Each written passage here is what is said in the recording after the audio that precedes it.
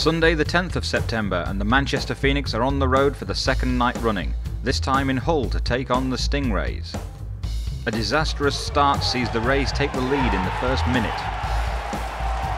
But the Phoenix fight back, getting the equaliser through player coach Tony Hand at 6:45.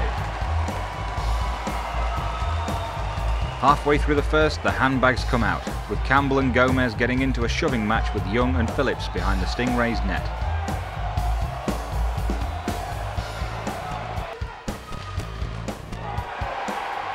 In the second period, the Phoenix appear to have taken an early lead, but referee Andy Carson washes the goal out and the scores remain tied at 1 apiece. New arrival Simon Mangos breaks the deadlock to give Phoenix the lead.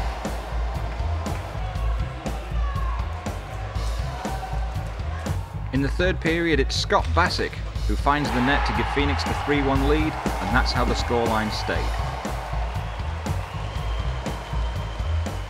MVP for Manchester was netminder Jason Wolfe, making 40 saves from 41 shots.